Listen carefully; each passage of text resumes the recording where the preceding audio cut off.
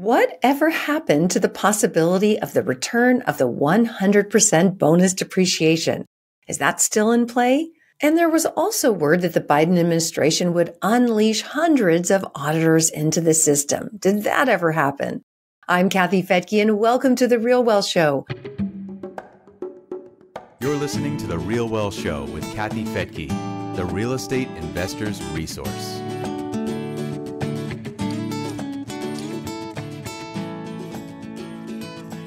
We're going to get an update today from CPA Brandon Hall, owner of Hall CPA, an accounting firm that specializes in helping real estate investors and business owners build tax-smart portfolios.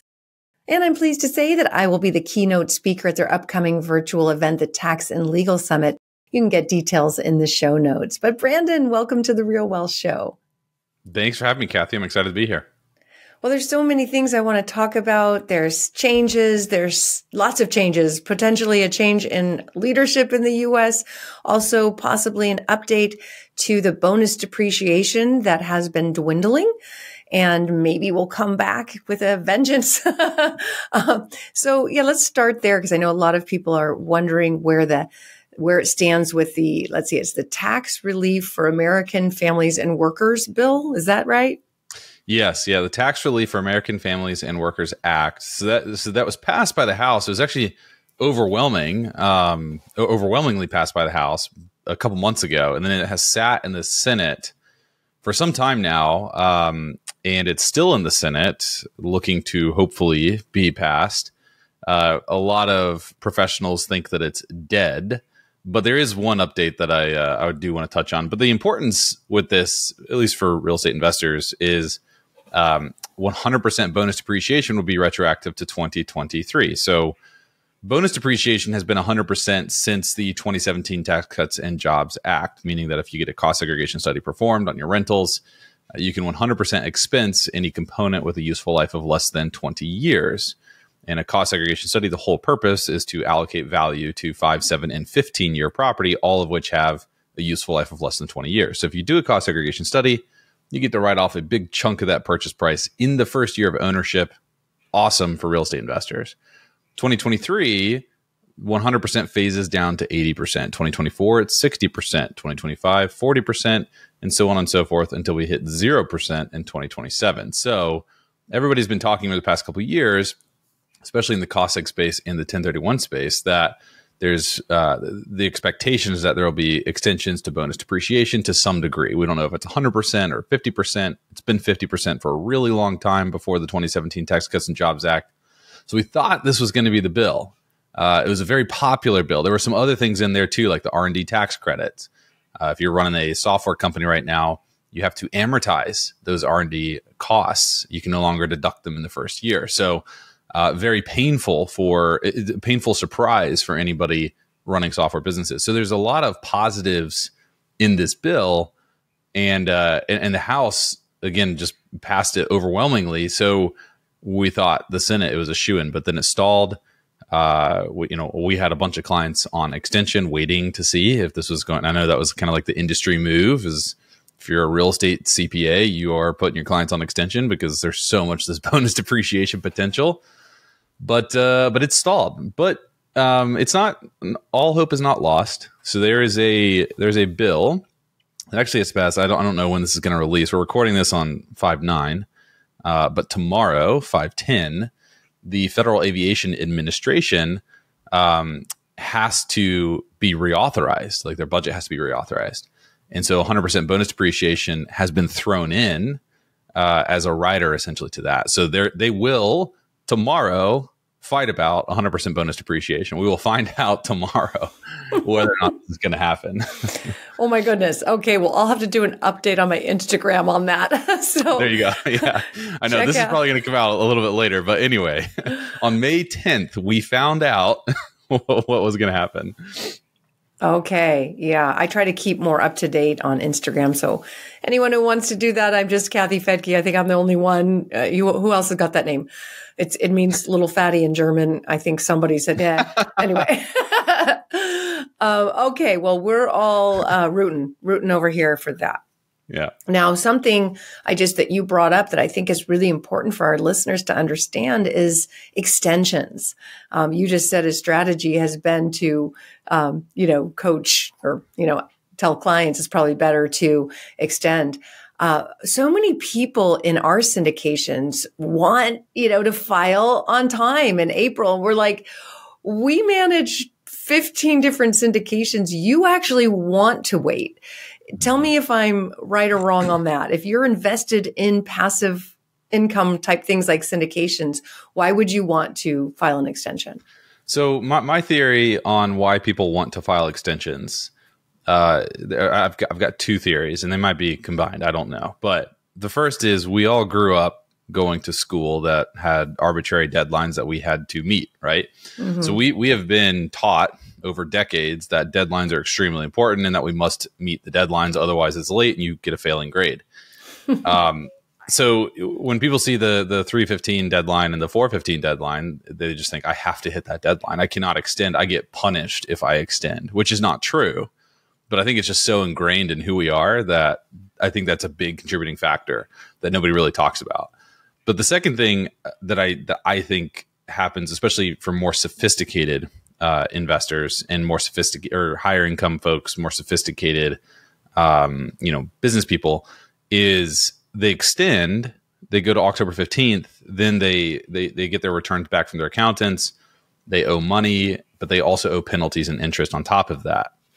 And so I think what they do, the purpose of not wanting an extension is in their mind, is a way to avoid penalties and interest from accruing on any unpaid tax bill. Because even if you extend the time to file, you still have to pay the bill by 4/15. Mm-hmm. And if you don't pay the bill by 4/15, penalties and interest start accruing.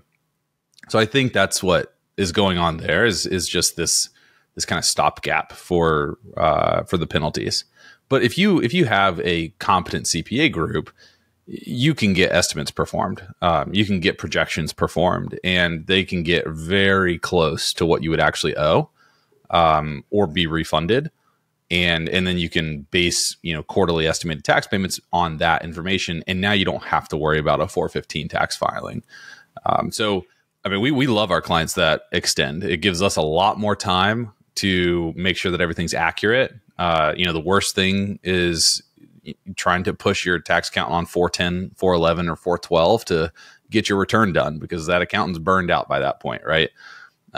So we love our clients that want to extend. We work with them on it. But yeah, it's your story is the same with all the GPs that we work with. There's always investors that will be knocking down your door saying, I want my return today, or I need my K1 today so that I can file. And it's typically one of those two things that I just mentioned is kind of going on under the surface. Yeah, I mean, it just makes sense. You're not going to get your CPA on the phone in April when you need them. Right. So, I would say from what I've seen, the higher net worth investors, the professional investors, they always extend. So I want to keep getting that word out. But also there has been a rumor that can reduce your audit risk. Is that still true? I mean, the IRS has a 3-year statute of limitations to pull your return for audit. I don't know that there's any true data that can support that, but that is like the kind of what the industry says. I think that the industry tells people that to try to convince you to extend so that we can have more time to work on your return. So I don't want to spread false or potentially false information, but I will say that there's nothing wrong with extending. I think that it does reduce your audit risk in the sense that you are probably less likely to have errors in your return if you extend, because there's more time to work on it. You're not working on it in the height of tax season when everybody's burned out. So I think from that perspective, it definitely does reduce your audit risk. But does the timing itself matter? I'm not sure. Yeah. And then as far as paying, absolutely. You need to have your estimates done. We always estimate high so that maybe we will get that refund. I love a good refund. But yeah, just because you don't want to be writing a check, right? So overestimate, pay, and then deal with it later. So let's talk about audits. There has been this fear, it's not even a fear, it's a reality that the Biden administration was going to increase audits. Is that happening? So yeah, that's what the word is. I've not seen, the results of that specifically. But we were kind of talking before we turned this on that what we have seen, what we've experienced is an increase in real estate professional status audits. So I wrote a guide or an ebook on real estate professional status. I think it was like back in 2020. And ever since then, we've always had a couple audits trickle in a year. Just a handful. People are being audited for real estate professional status. Their accountant doesn't know how to help them, so they call us and say, "Can you please come in and review my time log and all the regulations? And can you help me navigate this?"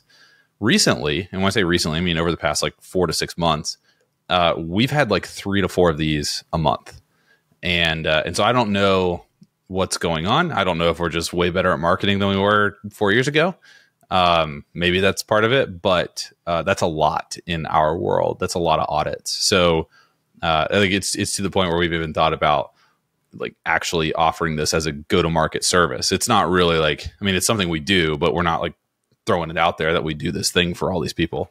But now we're looking at, okay, do we go hire a tax resolution team and actually do this for people? Is this something that is going to continue?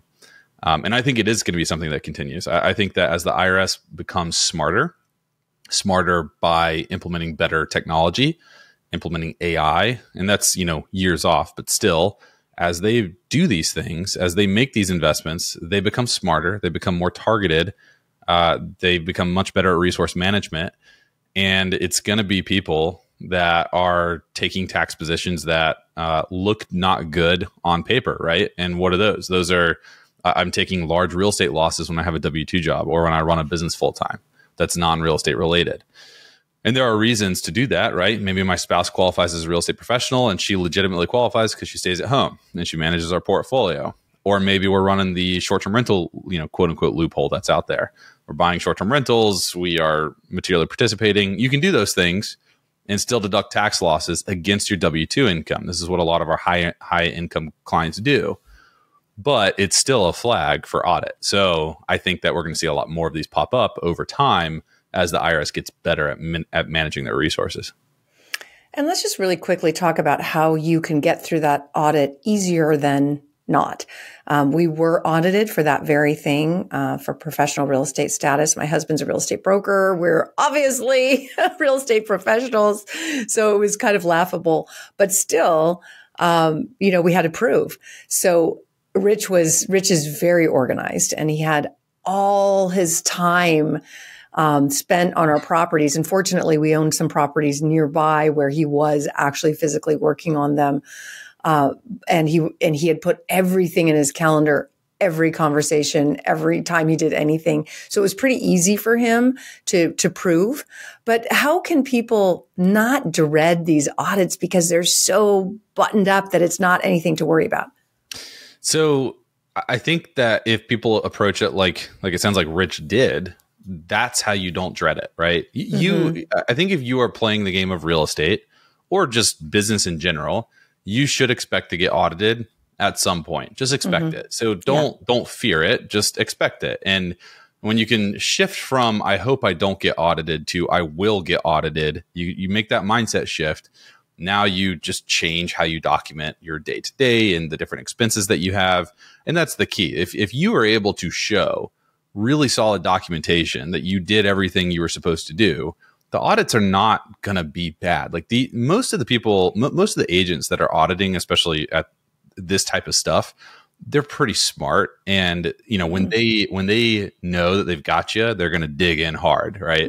But when they see, oh yeah, you've got everything documented, they're just going to move on to the next issue and they're going to test a few different issues, make sure you are documented across the board, and then they're just going to move on. They're going to close the audit, move on. And that's been our experience helping people with real estate professional status audits as well. Is most of the people that are calling us up either don't have a time log, so that means they're retroactively creating it, which when you're doing that under audit is not good. Ideally, they get audited, they make the document request. Tomorrow, I'm sending them my time log, not can I get an extension? Can we do this and play this game for 60 days? That all that's in the agent's mind triggering is this person doesn't actually have a time log.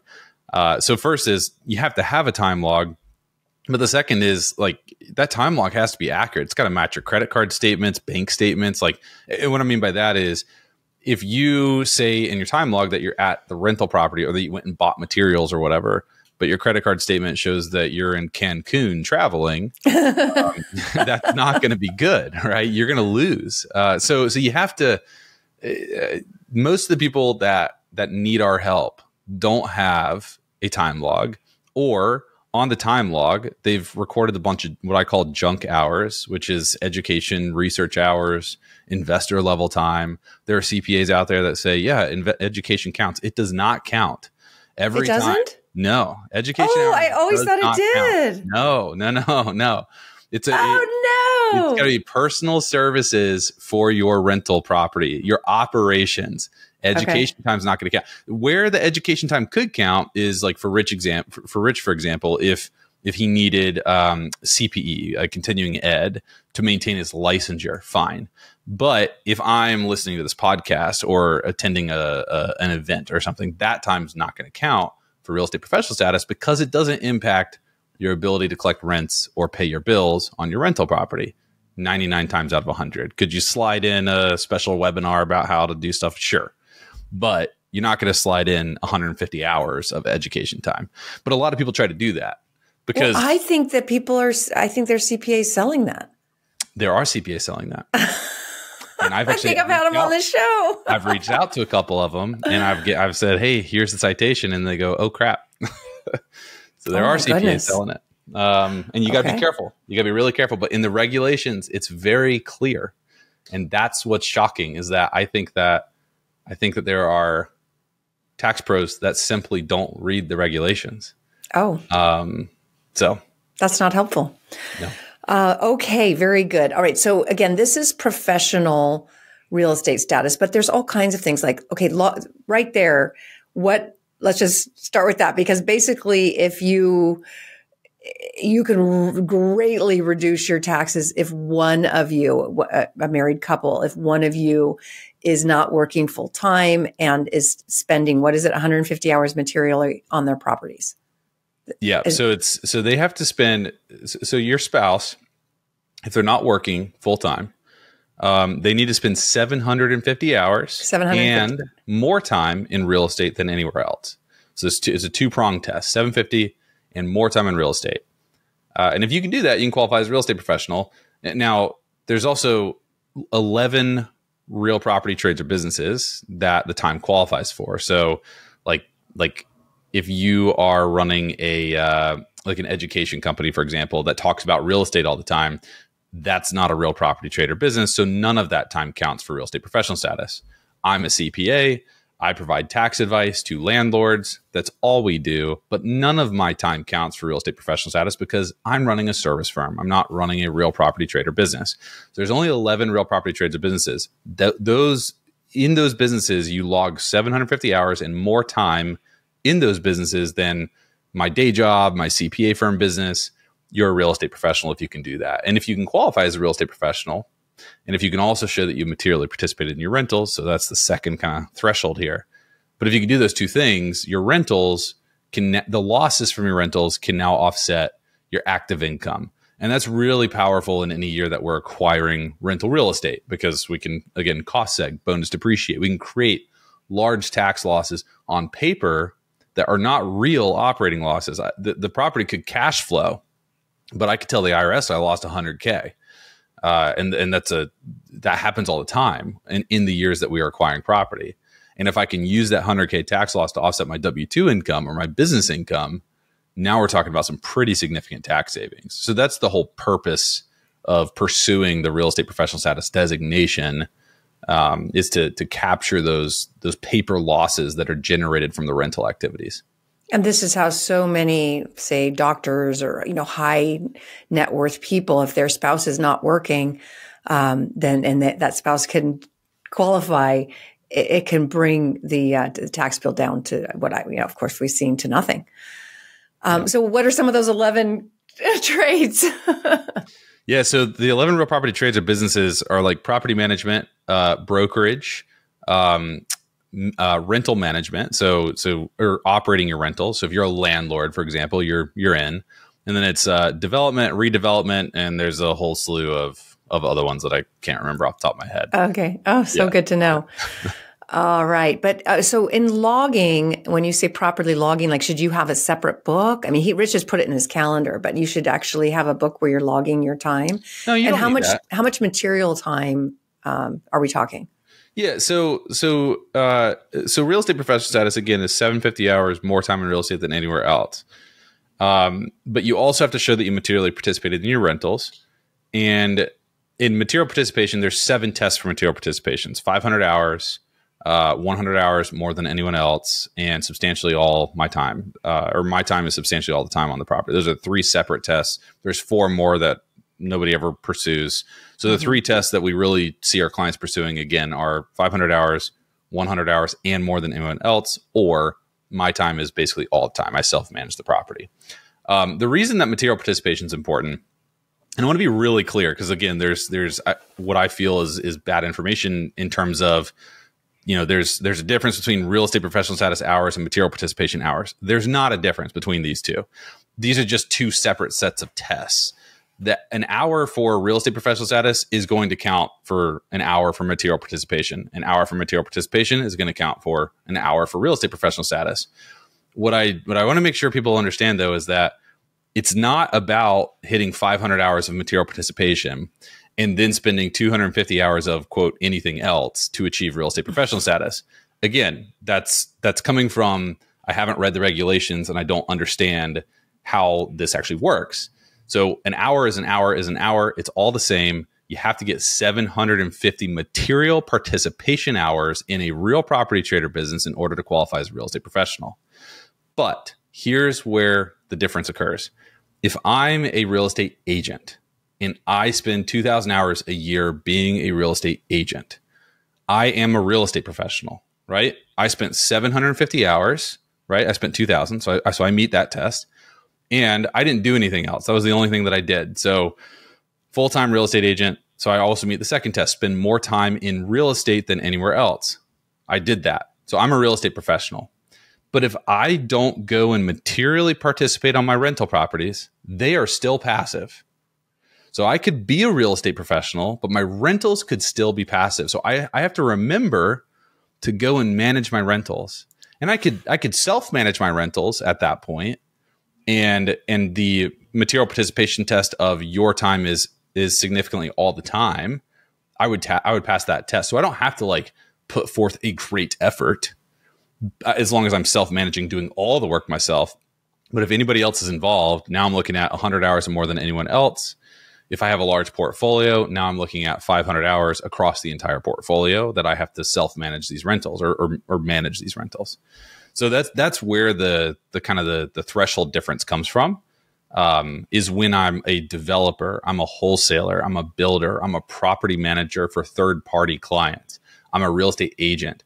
I'm probably going to be a real estate professional just by doing those things. But if I don't remember to come back and materially participate on my own rentals, my rentals will still be passive. So that's why that second test, that second tier of testing, that material participation test exists.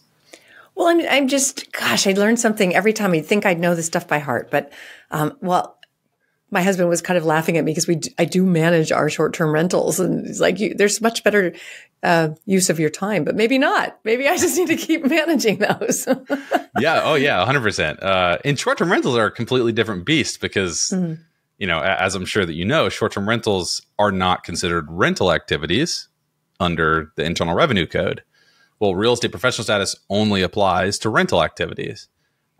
So this is where all the physicians go, okay, I'm going to go buy a short-term rental, because real estate professional status has the test, spend more time in real estate than anywhere else. So if you are a full-time physician or you're a full-time business owner that's not running a real estate business, you can't be a real estate professional. You can't justify that you spent more time in real estate than you did at your full-time job. Yeah. But that only applies to rental properties. A short-term rental is not a rental property under the Internal Revenue Code. It's weird, but all it means is you can buy short-term rentals and not have to worry about the 2 real estate professional status tests, which were 750 hours and more time in real estate than anywhere else. All you have to worry about is material participation, which again is 500 hours, 100 hours, and more than anyone else, or my participation is significantly all the participation, i.e. I self-managed everything top to bottom. So if you can meet one of those tests on a short-term rental, then you can claim all the losses against your active income without qualifying as a real estate professional. Okay, so bottom line, don't try this at home by yourself. Don't go do an online course and think you can handle it. Just for the record, your company has been managing our rental fund, and you guys are just awesome. Thank and you. you also have a virtual event, which I love because you can just learn in your living room in your pajamas. I'm going to be the keynote for that coming up. So if you would just give people some information on how to sign up for that. Yeah, well, we're very excited to have you. Looking forward to it. This is the Tax, Legal, and Wealth Summit. We've run this summit multiple years in a row. We didn't run it last year. We took a break, but we're bringing it back. It's a virtual summit, multi-day event. We just keep a Zoom room open all day, and you kind of come in and out as you want. But if you want to register or want to check out the speakers and the agenda, you can go to www.taxandlegalsummit.com, and you can sign up. And we'll have that link in the show notes. All right, Brandon, you and your company are just, man, it just seems like you have you are the real estate investor CPA. Like, this is what you guys do, and you obviously know it inside and out. So thank you. Thank you. Yeah. We've been really impressed with the fund, and the fund is certainly not easy accounting. All right. Well, wonderful. Thank you so much for being here on the Real Wealth Show, and we'll see you at the summit. Appreciate it. If you'd like to build a tax smart portfolio, visit realwealthshow.com. It's free to join, and you'll get access to property teams in some of the fastest growing markets and areas where there is still cash flow, but there's also appreciation. I love the combo. You can speak with our investment counselors for free. They are very experienced and also invest in these same markets with these same teams. And they talk to thousands of our investors to get feedback on where the best returns have been. So again, you can check that out at realwealthshow.com. And we're all still accepting investment in our Ridgewater development in Oregon. You can check that out under the syndications part or at growdevelopments.com. I'm Kathy Fettke. Thanks for joining me here on The Real Wealth Show. We'll see you next time.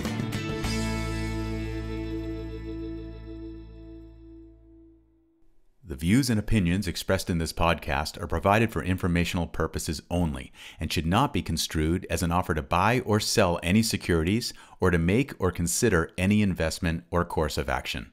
For more information, go to realwealthshow.com.